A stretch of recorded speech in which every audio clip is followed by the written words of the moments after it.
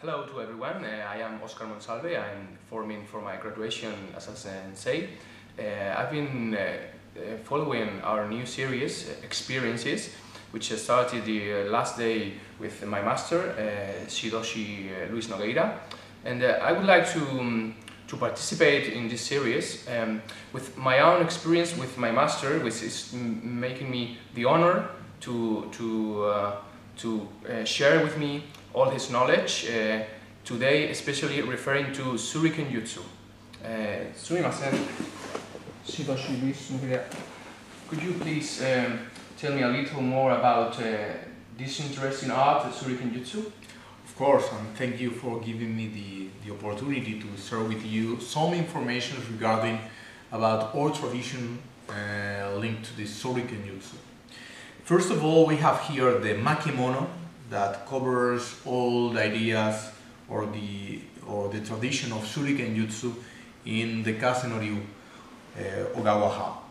Here we could take a look, and we have, this is the title of the makimono, and we have Chuden ShurikenJutsu no Sho. That means is for the Chuden graduation, is to say ShurikenJutsu corresponds to the Chuden, to the middle traditions, to the inner traditions of our school, and ShurikenJutsu no Sho. Why? Because Shu, it's from te, that is the hand. Ri, that comes from ura, that means the back, and ken, it's from tsurugi, that means blade. Then it's the blades that we have in the back of the hand, we know, and the idea it's these types of blades, these types of maybe like piercing tools that we could have in several places. For example, we could carry them inside the hakama or inside the gi, or maybe what is the most common in the side. We have here a small space that we could have in the sinken in order to carry and have this kind of blades. Then for these small blades, when we are talking about the document, the makimono, the show, we could open and take a close look what is written here. Chuden Kaze no Ryu Bugei Ogawa Dento, that is the tradition from the Ogawa. We have here ShurikenJutsu. Okay. Here we have the two types of shuriken. We have the bow shuriken, that is this kind, and the hira shuriken, that is the long, we could say the plain shuriken, that it's more or less the same length, but more plain. It's plain and have a tip, okay, with two bladed heads here. Yes. This second type of shuriken, you said, sir, that it has a little blade on the yes, tip? it's blades in both sides of the tip. Okay. Okay. Where you cannot have blade on the sides because you have to deal with it. The following step, we are going to explain the basic techniques that it's in the Ichiban Keiko here. We have here Soumen Tosa. Tosa is from releasing, from making from firing the shuriken, and Soumen it's from in front side. We have Sanren Sokudosa, is to say 3 ways, because these 3 ways are linked for what we were explaining before here on the both types of shuriken. The following, this is each. We have the following here, that it's the migi tosa. We have the hidari, and the following it's a soumen inji tosa, because this is hidden way. The first way, soumen, it's to put in that way the shuriken in the hand, you cross, and from here you go up and you release in the sagittal plane in front of you. For Migi, you throw to the side and release. Hidari is releasing at the other side. Somen Inji, it's when you are hiding the shuriken, it's not offering the side forward to the enemy, you are doing in this way and you release by this position. And the last one is Shitate Inji, that it's coming from downward. From downward, you release in that way. And these are the 5 basic forms studied, all of them in 3 ways, because you could employ the Bo Shuriken, the Hira Shuriken, etc. And this is the Ichiban Keiko, the main 5 ways of throwing, 5 ways of throw of the Shuriken. After this, we pass the Makimono to the following step, that here is ShurikenJutsu no kata. There are the ways of throwing of the kata. These we have the same structure. We have the Somen Tosa, Migi Tosa, Hidari Tosa, Somen Inji, Shitate Inji, etc. But we could do it in both ways, in all of them. We have this, that it's Sayu. Sayu means Hidari, Migi, it's to say left and right. To say, first of all, we throw to one side and to the other. How? In Somen. Is to say, we have to follow the way of throw. The following one is what it's Sengo. Sengo Tosa. That means throwing forward and throwing backward. 2 ways of throwing. Then we have always Shayu, that means Hidari Migi, left, right, and Sengo, that means forward and backward. Sumimasen, Shidoshi. Could you explain us, sir, in this situation you were talking about of throwing on different directions, how would a samurai on the time could bring different bow in the way that he would need more than one? Yes, in these cases, explain on the kata, remember that we have Sayu, Sengo. It means that you need to do it 2 throws. Then, of course, you will only need 2 shuriken. Maybe one that you have in one in the katana, and the other maybe you have it on the hakama. But in several ways, maybe you could need for needs of the battle, for not restraining to a kata, you need more shuriken and you have it more. Then the idea is to handle all of them in your left hand, and from here you take it, prepare or place correctly, and throw. After throwing, you take the following, throw,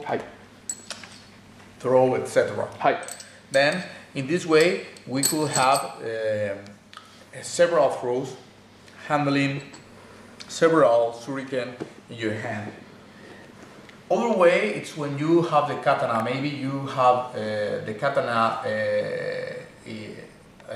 out of the saya. You don't have it on the obi. In this way, I have here a shinken. I won't take out the saya in order for not generating a situation, and I will handle on my left hand. And for example, carrying 2 or 3 shuriken, I will put in that way, in that kamae, and from here I will throw. After the throw, I will take the following, throw once again, and you have one more. This was known by the students as kasato. I explained this special anthropological reason that it's very, very nice. Kaza means umbrella, and to it's from katana. Then when we are talking about kasato, it's because it reminds to the students that the katana is like an umbrella, that you are carrying it in that way, okay, in order to protect, to have the kamae, have the guard, but at the same time we have the shuriken in order to be thrown. Then this was known as Kazato. Okay, and this was known by the students. Other thing that is very important to be explained, it's that Ogawa Sensei explained that Ogawa Sensei was the master of my master, the master of Shidoshi Ordan, and the keeper of the legacy on our lineage of our school, Kaze no Ryu, that bring the school to Brazil, from Japan to Brazil. My master is the one who has explained to me and transformed to me the lineage. This is why when you are coming here on the makimono, we have here the hanko, the seals, that corresponds to the testifying that the makimono is real, that what is written there is true, and it covers all the information that they need to have or need to be understood, learned by the student when he is formed after student graduation in this way. In this case, this is a very interesting thing, because many people think that the makimono is a historical document. Of course, there are makimono that were historical documents, but when we are talking about traditional school, a makimono is not something that you heard by.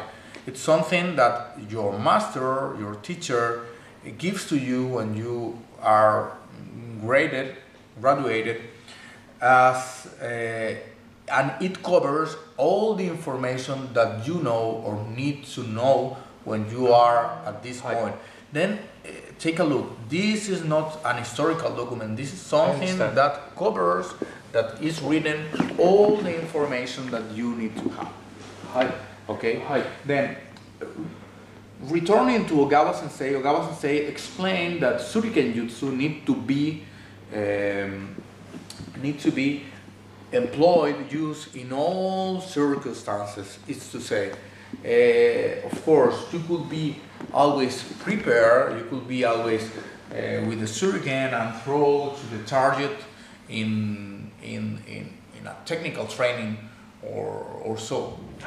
But of course, when we are talking about ShurikenJutsu, it's a weapon that you could be hidden on the hakama, maybe on the sleeves, on the sode, or on the gi, on this way, or maybe on the saya. And the employment of them, it's in a risky situation when you need to defend against a surprise attack.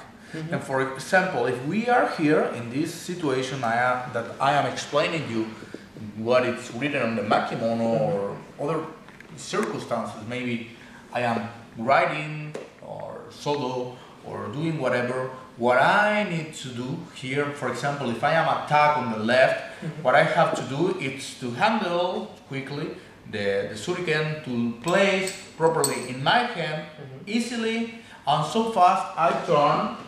Okay, I here, I throw, and of course, shot directly in the place I want.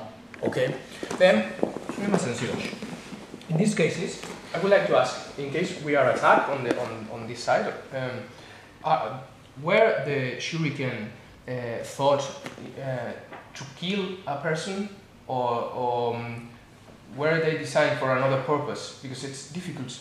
Unless one has a real good point, it's difficult to understand. It's a very important question, because many people think that shuriken it's for the purpose of killing, and of course this small weapon it's very rare that could kill an attacker.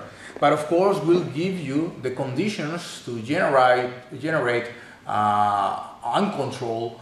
That give you conditions maybe to reach your katana, maybe have conditions to prepare, to defend, to look for obstacles, etc. But of course, shuriken, most of the times, were prepared with doku, that were poisons, that were in the tip in order to, when you make a wound, okay, this poison was injected in the veins, and of course this will cause dysfunction in the body, etc. Then this is other study, Doku no Jutsu, that is the study of poisons. But in this way, Shuriken was not the purpose of killing, as I have explained, because it's impossible that, of course, with a good technique, this could be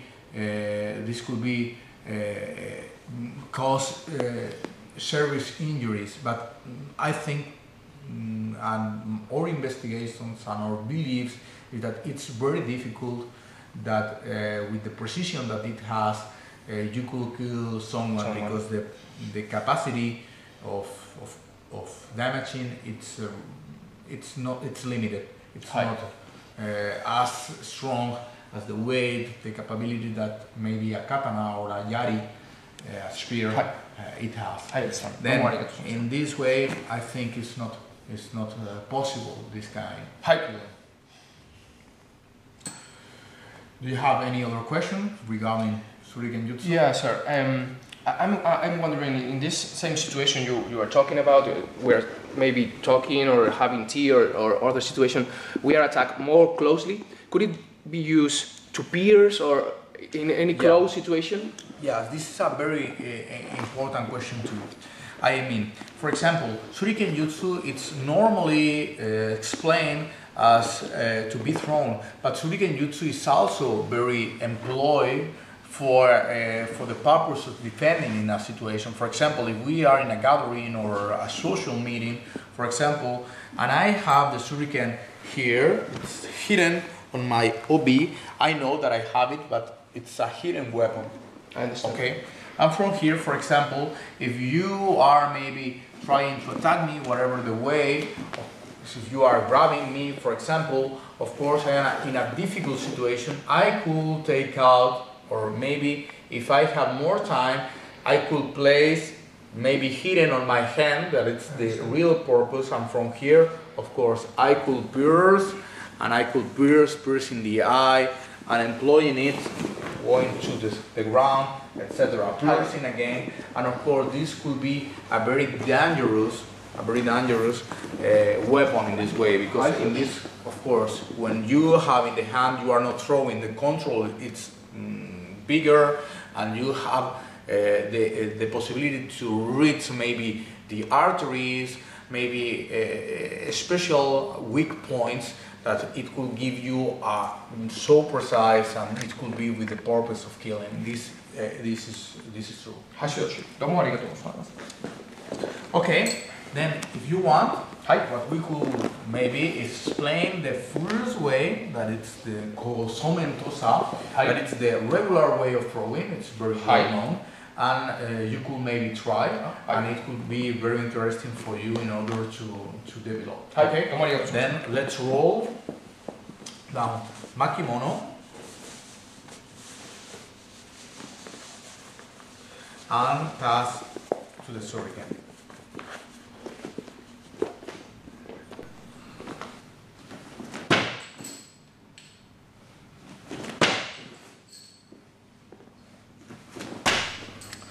This was an explanation in order to understand what are the basic mechanics in order to throw a shuriken.